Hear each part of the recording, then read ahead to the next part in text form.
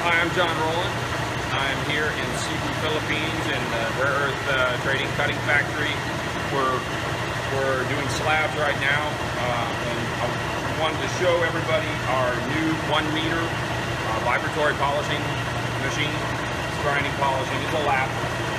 Basically, all the big slabs that we're doing, all the small slabs that we're doing, unless they're real small, we go to the full wheel.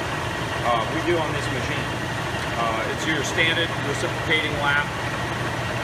These are our prototypes, so they're not as beautiful as the ones we're selling now. But you can crank a lot of production out of them, and they're real smooth running and very affordable. You'll see that when we run them, we'll just cut some PVC rings to separate the stones so they don't bang against each other. And then we use just the steel weight. We're using hot melt glue, and we just glue the weights on it. That keeps your pressure down on the stone, and the grinding cycle is pretty fast. We're running 6 machines in here right now, and we can cycle these machines a couple times, a couple loads all the way through on all 6 machines each week. Okay, so these are the 2 polishing machines here. These we have it's a thin carpet. It's like an outdoor carpet that we use for the polishing pad. All the polishing we do dry polishing on these.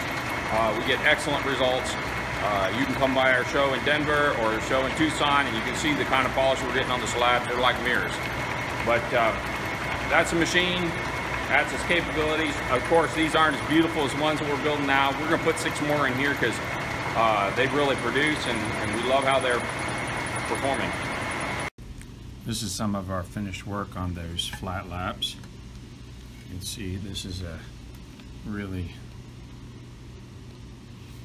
nice specimen of Turkish needle agate or stick agate, and we have just a super glassy mirror finish on it.